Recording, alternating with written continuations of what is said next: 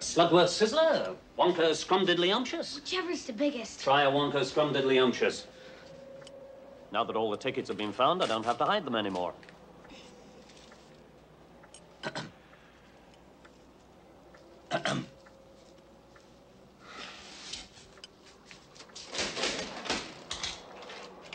Hey, take it easy.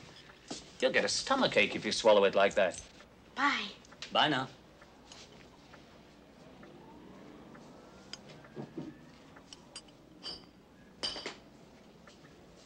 I think I'll buy just one more. For my Grandpa Joe. Sure. Why not try a regular Wonka bar this time? Fine. What's going on? Look at this. Which one? Here, let me see. Extra. Hear about the scandal. Give me a newspaper. All right. Who's the one that did it? Take it easy.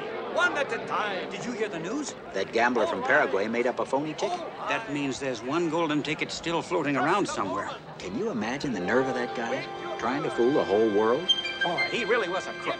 Well, this means the contest goes on forever. Wonder why.